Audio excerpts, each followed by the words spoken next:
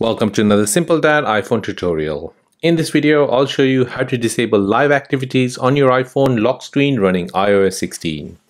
If you're new here, then please subscribe to see more videos like this and don't forget to like this video. So if you're now interested in the new feature of iOS 16 where you can see live activities on your lock screen, then let me show you how to disable it.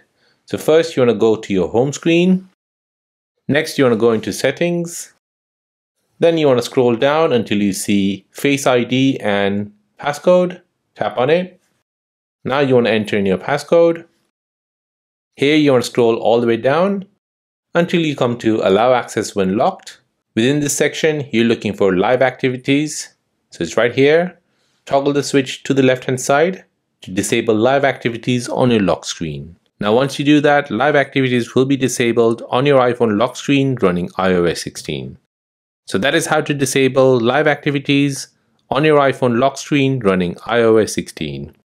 If this video is helpful, then please subscribe to see more videos like this. If you have any other questions, then please do let me know in the comment section down below. Thanks for watching and see you in the next one.